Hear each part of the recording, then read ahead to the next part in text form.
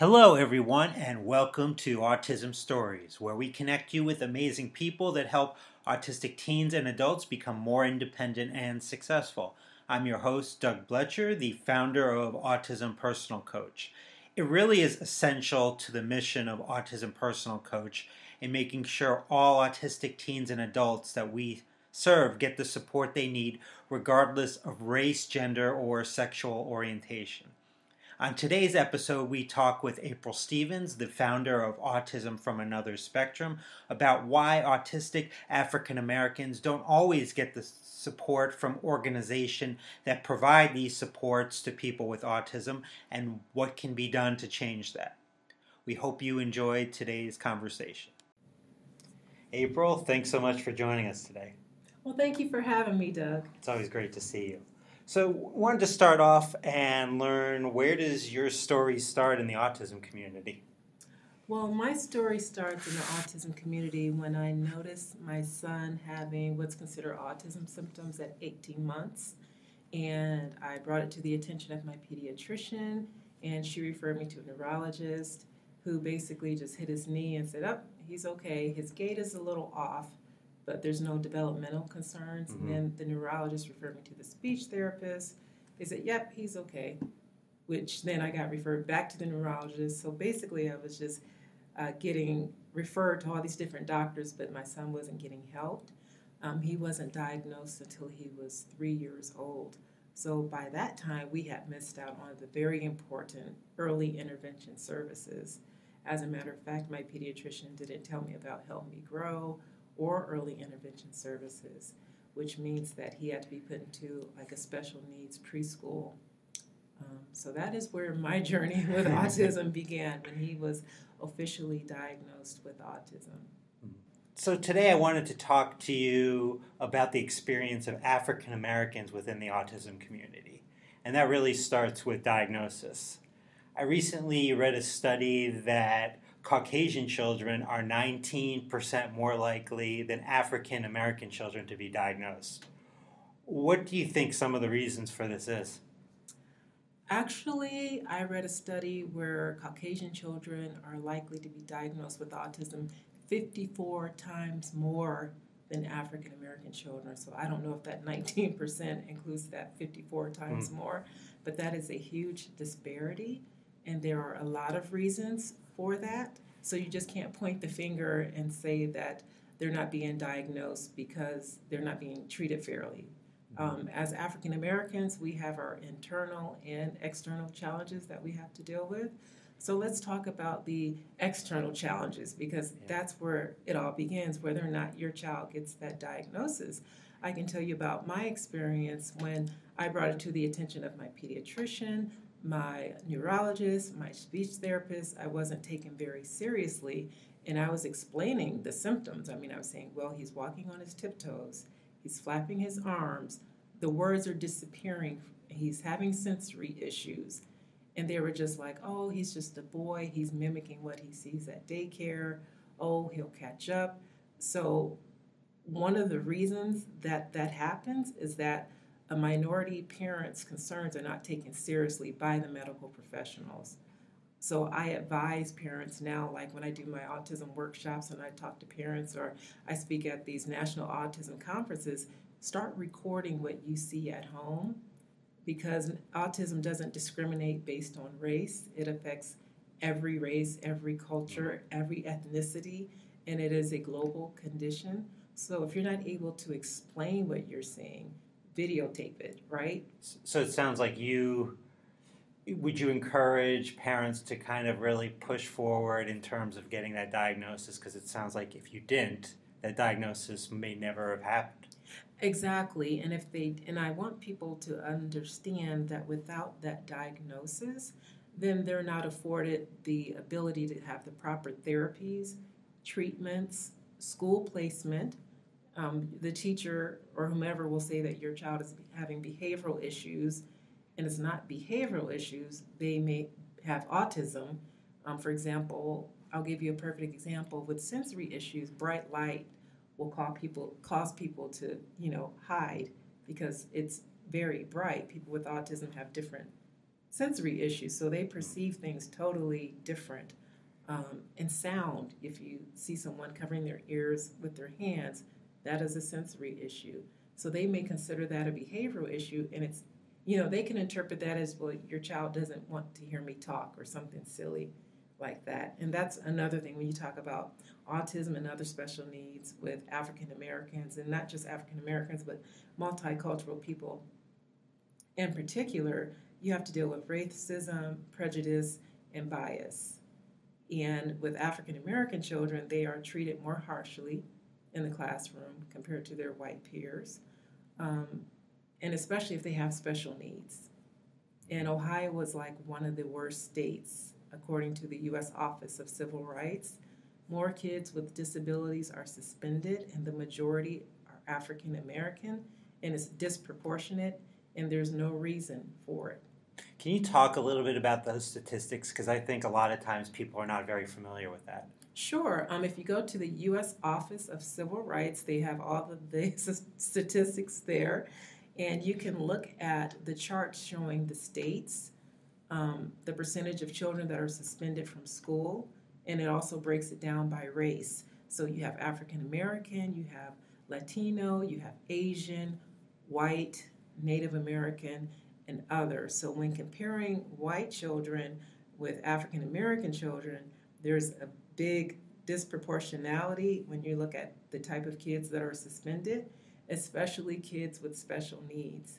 And this is critical because we have that preschool to prison pipeline, right? And so if you have African American children being suspended from school, that is a pipeline to prison, especially depending on what's written down about that. And people have to understand that the person with the pen has the power to change the life trajectory of that person with autism, just based on what they write down.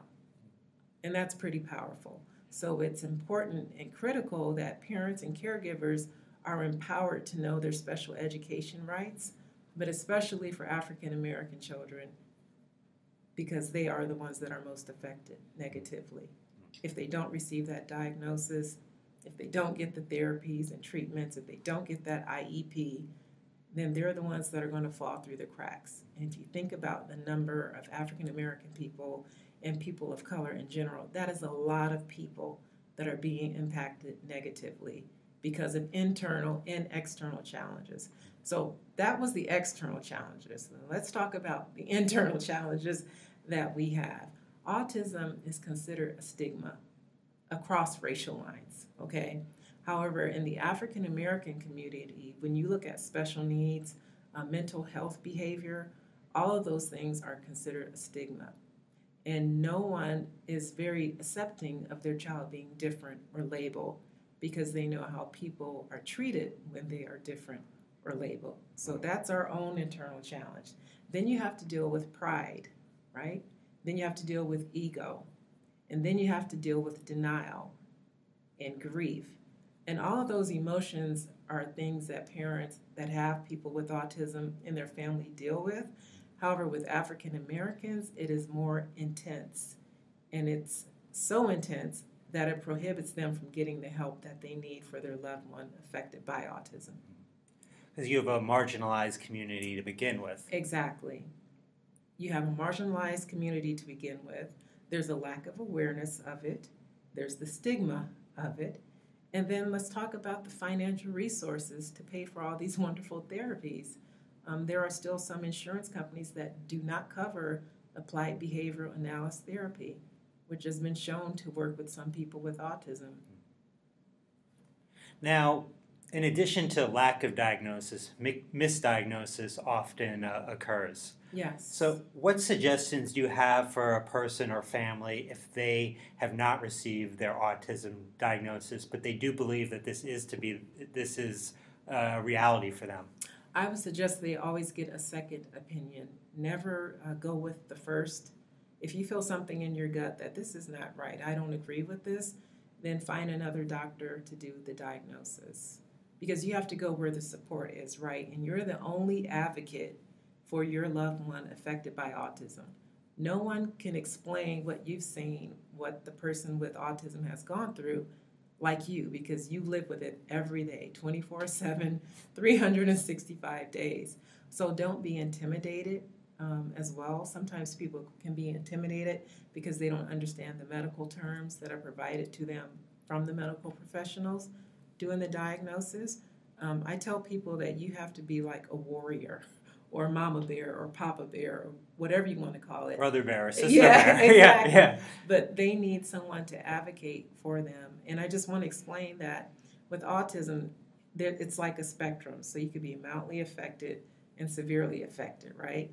But even if someone can communicate verbally, they may not understand social cues or social situations, which can cause some issues in life, in the classroom, especially in school and in the workforce. Because guess what? They do grow up to become adults. So they're going to need to advocate for themselves if they have that ability, or have someone to advocate on their behalf.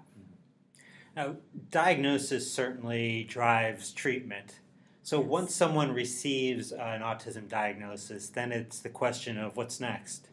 Exactly. So essentially, how can I help myself or my child get the support that is needed?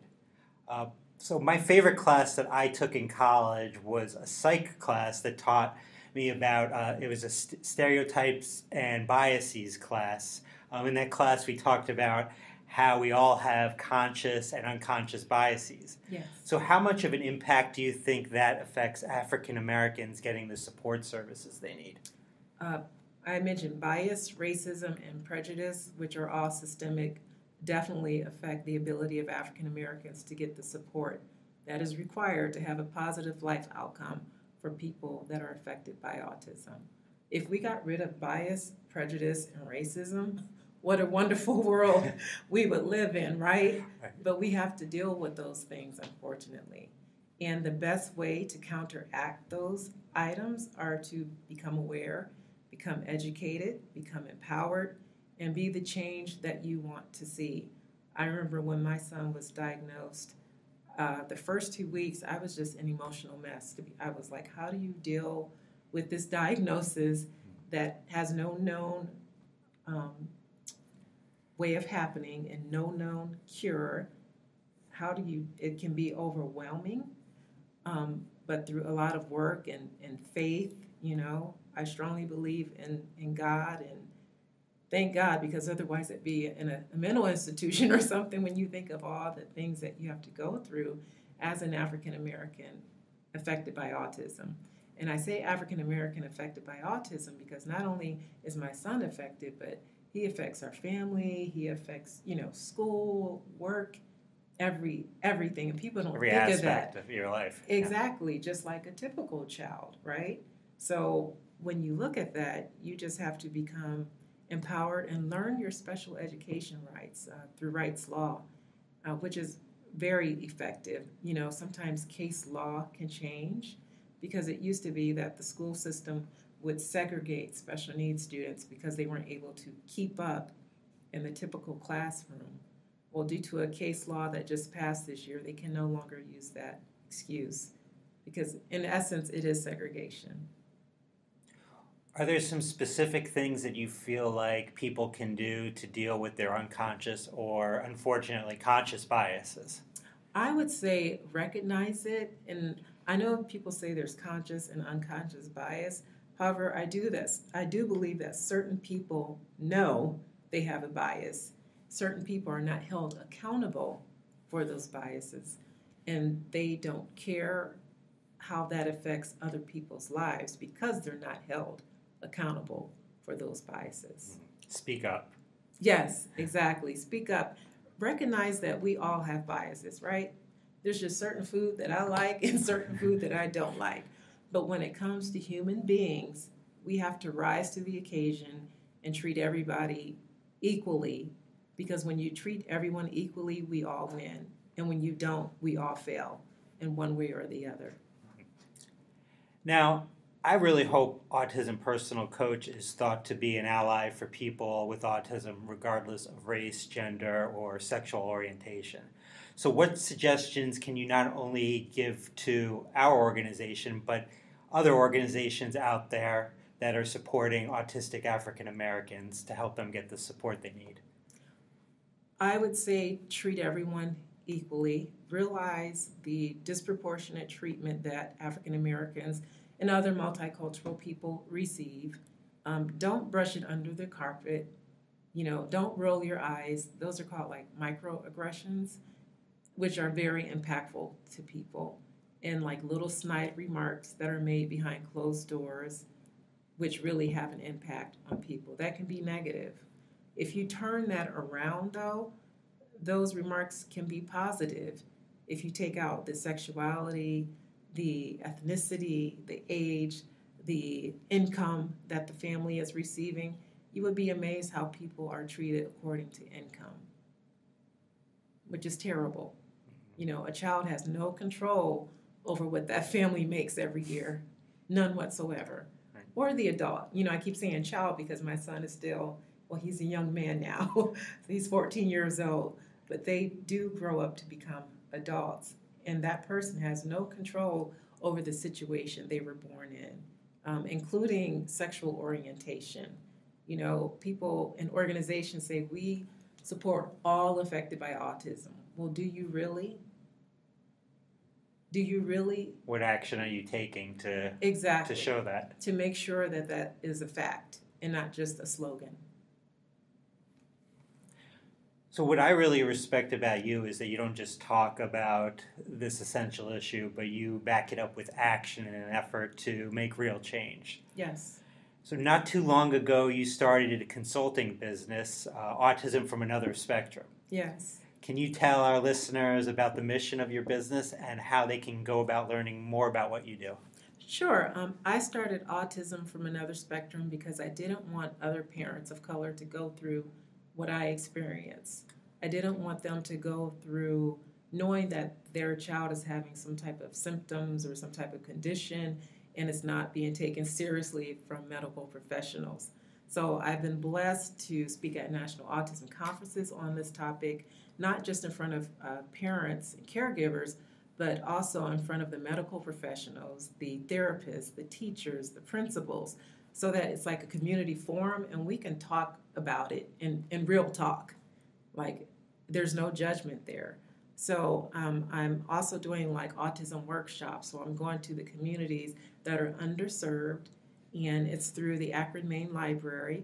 So I'll be at the Maple Valley Branch Library September 30th, and we'll be at the Main Library September 26th at 6 p.m. and at the Maple Valley Branch Library September 30th at 6:30 p.m. It's free for people to come in, which is great. Everyone is invited. If you want to learn about autism, if you want to share your experience. So I'll be able to explain what autism is, the internal, external challenges, and how parents and caregivers can empower themselves. I think when you empower people or educate them, that's a gift, because then you take them to a place from 0 to 100. Now they know about autism. They know where to go for support, resources, referrals. They know about their special education laws, which is critical when you have someone in autism, especially in the educational system. Well, April, I really appreciate the conversation. It's an important discussion to have, and thanks so much for joining us. Thank you, Doug. I appreciate the opportunity to talk about autism in African Americans and what we can do as a society to make it better. Thank you for listening to today's episode, and thank you to April so much for the conversation. If you wanted to get in contact with April and Autism from Another Spectrum, you can find them on Facebook or can give them a call at 833-203-2327. I think having allies is essential to all people with autism. However, the determination of being an ally really is up to the people you support. Hopefully, Autism Personal Coach is determined to be one of those allies. Even if we are thought to be an ally today, though, that doesn't mean we are thought to be an ally tomorrow. That really is earned on a daily basis, not by just the words you say, but by taking action to show you're an ally. So the question that all that want to be an ally should really be thinking about is, what have I done today to earn that label? On the next episode of Autism Stories, we talk with Dr. Megan Metzelaar about the importance of self-advocacy. Talk to you then. Sometimes we wish we were normal. We hope you understand. This is not fun at all. There are some times we fear we can't improve. Everyone around us has said that we've improved. Taking longer to study, longer to learn. It also takes us longer to complete tasks at hand. Having Asperger's, not making sense. Our actions are different from you, we're human too. Who am I? I'm human too. I'm just like you.